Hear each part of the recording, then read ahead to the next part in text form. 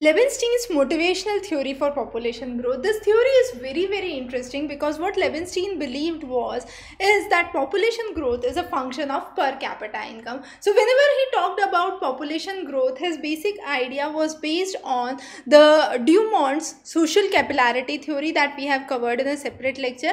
The idea was with higher per capita income, the desire to have the children declines, and that is a function of two important things. One is utility, the three types of utility that he mentioned, and the two types of cost that he focused on.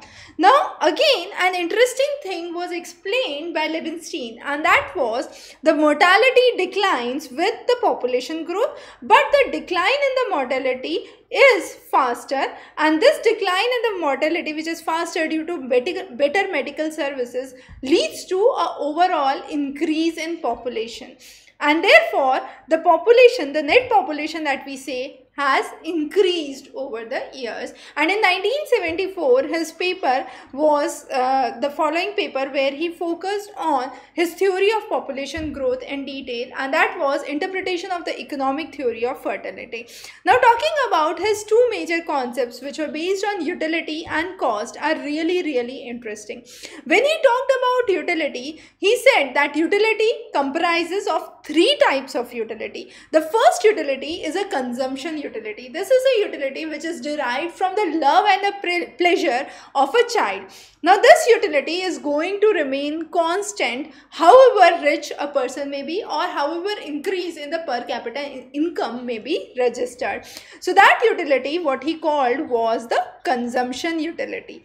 The second utility was the productive utility. Now productive utility is a utility that he believed is due to the fact that the child would grow up and start to earn, and therefore be able to sustain the family. That is a productive utility. This utility definitely declines with increasing living standards, because people have their savings and they are not dependent on their children for earning. The third kind of utility that he focused on was the social old age security utility, which believes that the child would take care.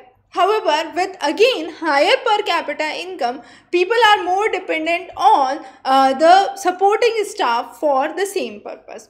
The next is the costs associated with the rearing of the child. There are two types of cost. One is the direct cost and the indirect cost. Direct cost is the cost associated with fooding, clothes, education, and that is directly applicable. However, with higher incomes, this cost would increase. Now you might wonder why. Because a person with a decent economic strata would not send the children to a government school, a free government school. They would rather go for a private school. And there is the direct cost, which is associated with education, that would rise. The kind of food and clothing that is being availed would be better off, and therefore the associated cost would be higher. The next is the indirect cost associated with the rearing of the child. Now this cost talks about the number of working days lost by a working mother.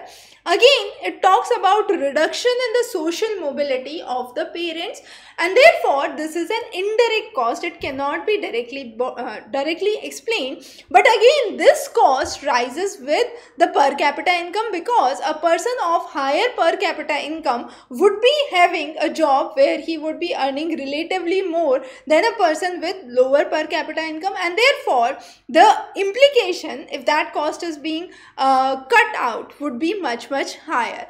So if we try to plot this as a per capita income versus the utility, we would understand that the consumption utility remains the same with increasing per capita income, as we have explained, but the security utility and the productive utility declines. The decline in the productive utility is much more steeper, as we said, the reason attributed to the financial status and the savings of the parents. So with higher savings, they are less worried about child turning into a productive asset.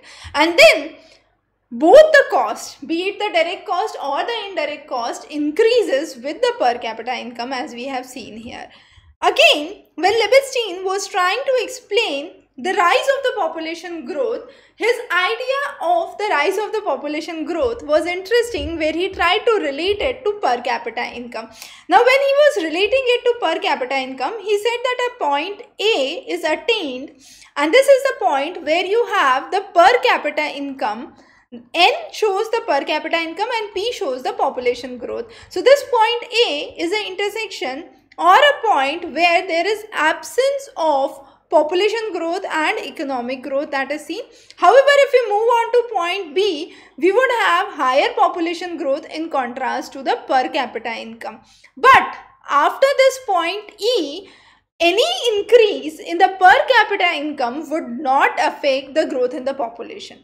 So population would increase till a point that is seen here, and beyond it, any further addition in the income strata would not affect the population growth, and the related cost the associated costs would remain the same. So that is how Leibenstein was trying to explain his concept. Now, Leibenstein's theory was brought up with numerous criticisms. The major criticism was the relation of mortality rate to population growth, and he was unable to explain that the decline in the mortality rate is also due to better advancement in the per capita, better advancement in the medical facilities, and not just the per capita income. So that was the first criticism that was seen by the Leibenstein's theory. The second criticism was the decline in the birth rate is not just due to increase in the per capita income. There can be policy measures, for example, in a country like China, where there is one family, one child rule, and that is a policy measure. It is independent of the increasing per capita income. So these were the two criticisms that were seriously seen by Leibenstein. However, his theory was widely accepted, and there were numerous extensions that were brought, because the concept of resource and fertility, which was demonstrated by Malthus and Lotka-Volterra, were rejected by Leibenstein, and Leibenstein explained that declining fertility has a combination of factors. The first factor is the time spent with a child becomes more expensive when the countries are more productive, because the working parents are there, and there is also a reduce in the demand for larger family size that is there. More importance in developed societies is given to education. The congestion effect increases because people tend to live on to a common piece of land, and as a result you would have the associated cost of living that would be higher in those areas. The price of the land would increase in those regions, and the concept of saving that he tried to introduce, and he said that the productive utility declines with increase in saving with higher per capita income. So those were the basics of the Leibenstein's motivational theory, and fertility, according to him, was a factor of motivation dependent on the per capita income of an individual, and that's how the population growth was determined. His two graphs and the three utilities and two costs associated to his theory are very, very important. We have covered numerous population theories, and we would be covering many more in the upcoming session. Stay tuned. Have a wonderful day.